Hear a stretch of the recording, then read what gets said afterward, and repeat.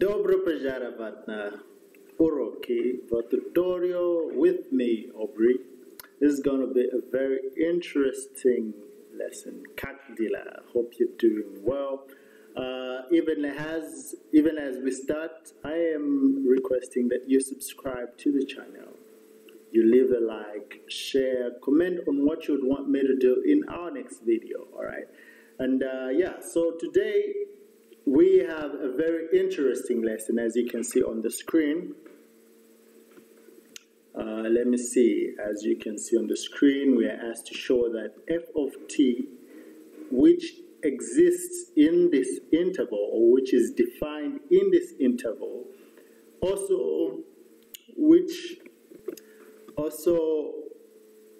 f of t is a complex number, then the integral from a to b of f of d dt is less than or equal to the integral of the absolute value of f of t dt. This is a very, very interesting lesson. All right, so let's dive into the lesson. So things that we need to note. F of t is a complex number, hence it can be written as u plus iv, and in polar form it can be written as r e to the I theta. All right, we also need to know that f of t will give us that we'll have a real part plus an imaginary part, and after integrating f of t, okay, after integrating f of t, we are going to have a real part and an imaginary part like that. After integrating f of t, we're also going to have a real part and an imaginary part, of which this real part and an imaginary part can be written in polar form as that.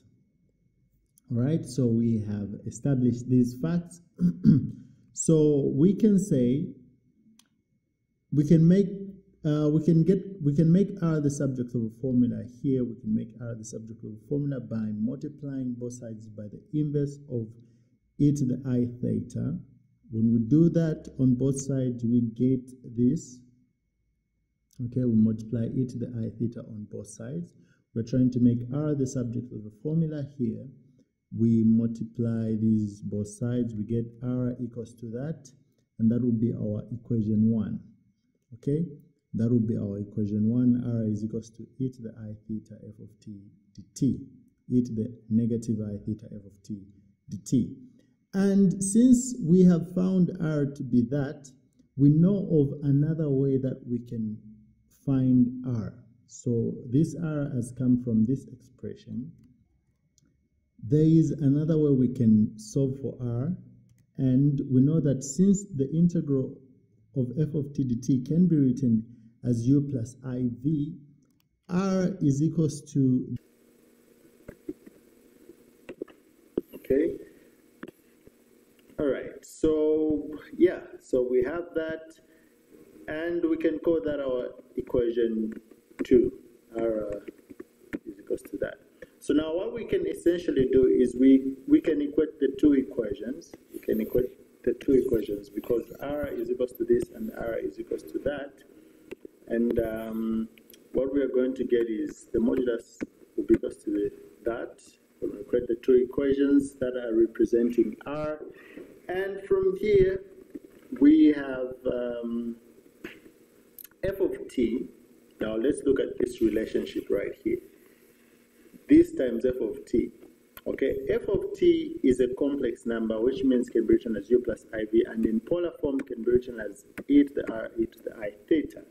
Now, when we multiply this and this, or this and that, we see that the negative I theta and the positive I theta will cancel out. We're just going to have 1 here, all right?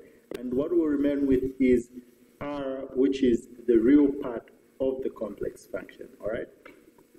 We're just going to remain with r. And that is to say, multiplying these two gives us the real part of the multiplication. That is what we mean. So multiplying those two will just give us the real part of the multiplication, all right? And we can say this this, all right, yeah, we can say we can replace with the real part here. We can just say this is equals to the real part of its multiplication, so which is the real part of its multiplication with respect to t. All right. Now, what do we know about the real part of a function f of z? So the real part of f of z, or the function z, is always less than the modulus of the function z. This is true. You can test it out, and there is a proof for that. If you want me to do a proof on this inequality, comment that in the comment box. So yeah, so this is true. So now if we were to replace the real part of z, if we were to replace it here with this, okay, it means we are going to have the integral from a to b. If you can see that, let me move it. All right, the integral from a to b, which is equals to the integral of the real part of e to the I theta f of t d theta, will be less than the integral from a to b of the modulus of e to the negative I theta, okay, f of theta dt. So essentially, because of this inequality, this will be less than this. The real part is less than the modulus of that. So now, essentially, if this is equal to this and this is less than this, then this is also less than that. Okay? So that is how we establish that fact. So now from here, we can say integral from f less than f of t dt. And notice how we've written the product here. Notice how we've written the product of e to the I theta. The product here can be written as the modulus of each of the products, of each of the variables, like that.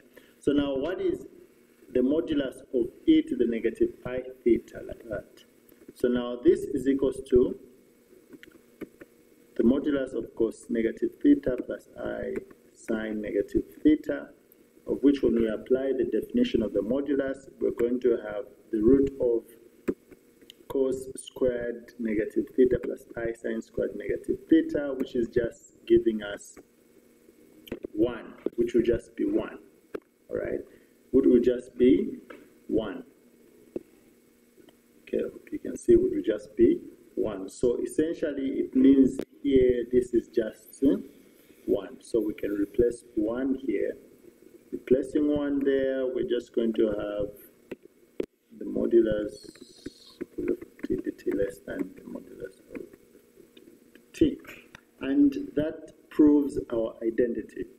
Don't forget to subscribe to the channel, leave a like, and comment on